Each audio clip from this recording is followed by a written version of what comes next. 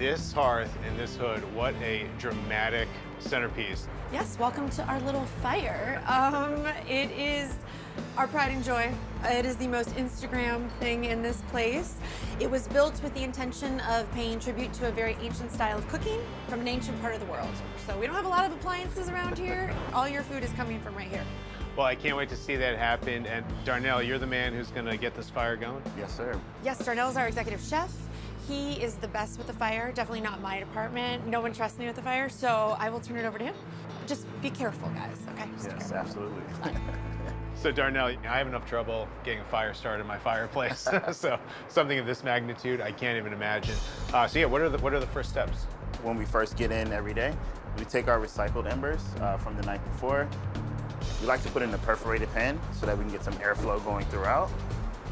We take our nice fans here, and once you start fanning and that airflow gets through, it'll start to catch all the other embers that are in there as well. Oh yeah, that It gets fire pretty hot even from the start, yeah.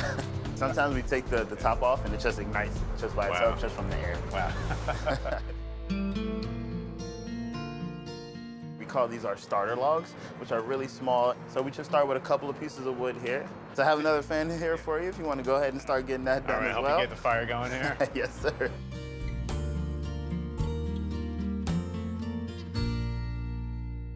So once these burn down, I'm just going to pour these embers right in the middle to create my ember bed. We'll dump the rest of these embers here as well. You can grab one of those smaller pieces in Lincoln log style. We can just put that one right on top of that. Hey Darnell, you have a fun job, man. Yeah, honestly, this is the best part of my day. You know, it wakes me up a little bit in the morning. But this is work. I mean, this isn't, you know, you can't flip a switch here. This is the gas oven. We joke about that all the time. It's like, who turned it on? It's like, it's a good 45 minutes to get this going, you know, and to keep it going throughout service, you know, that's part of the cook's situation. It's part of their job.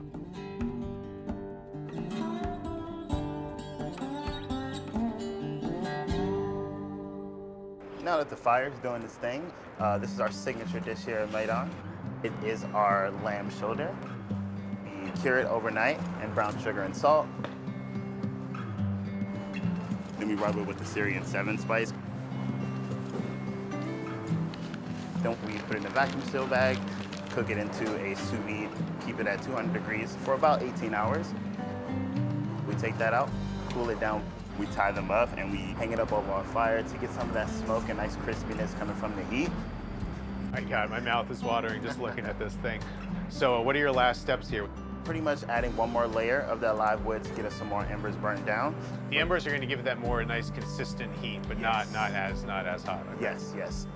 Then we'll start to put the grates on top, let the grates get hot so we're ready to go by 5 o'clock.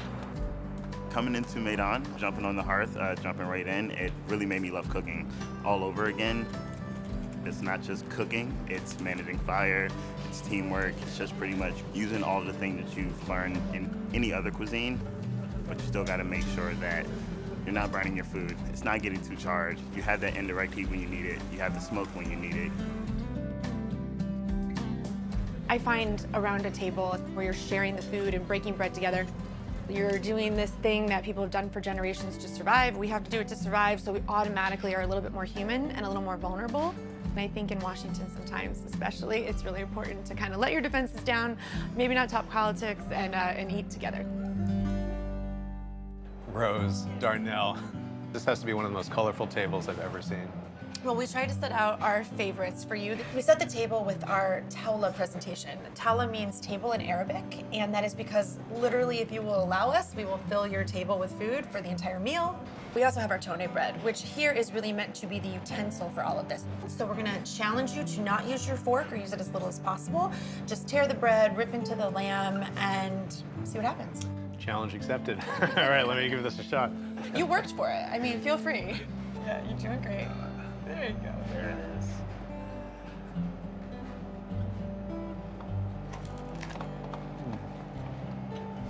Yeah, you approve of your hard work? Okay. Hope you're really getting the smokiness and that caramelization coming from the sugars that crusted on the outside. By it hanging, that indirect heat definitely perfectly crusted on the outside for us. That is an amazing cut of lamb right there. So flavorful, so intense, and you're right. the caramelization on the outside. You get that crust, but still have it be so juicy and tender inside. That is amazing. We're really glad you liked it. Yes, thank you And so now I much. got to go in for another bite here. Well, you should, but you're still missing something. The idea here is we actually want you to figure out your favorite bite, and that requires dipping into one of the sauces. So take your pick. The red one closest to you is muhammara, roasted red peppers and walnuts. Then right in front of me is the zucchini baba ganoush, and I'm gonna dip in that. My favorite bite is definitely the lebna. The lemon with the mint goes really well with the lamb shoulder. Well, I'm just learning here, so I'm going to start with this this roasted red pepper. You're a quick learner. Okay. Oh my God, that is so good. And the Syrian 7 spice, I mean, that's a flavor I don't think I've ever even had before. Yes, and don't make me tell you all 7 of them right now because I always forget under pressure. But it is a really special combination of flavors. My poor mom, please don't let her watch this. But Lebanese grandmothers like mine always have a little bit of a competition with the Syrian grandmas about like whose food is better because so many things are similar. But after traveling and eating a lot of the food in the region, I have to say some of the Syrian flavors are a little bit more dynamic than the Lebanese flavors. But again, please, Mom, don't watch. Don't be mad at me. Sorry, Mom. Sorry. Sorry, Mom. But it's definitely behind some of the amazing burst of flavor you have with the lamb shoulder. That is just dynamite. All these spreads, all the color, all the flavors, just even being able to be part of building the fire with you, Darnell, and having this as the payoff. Wow. Thank you guys so much for having me. This was really a treat. No, we were so happy to have you. And you worked for it, so thank you. Cheers. Cheers to you. Thanks.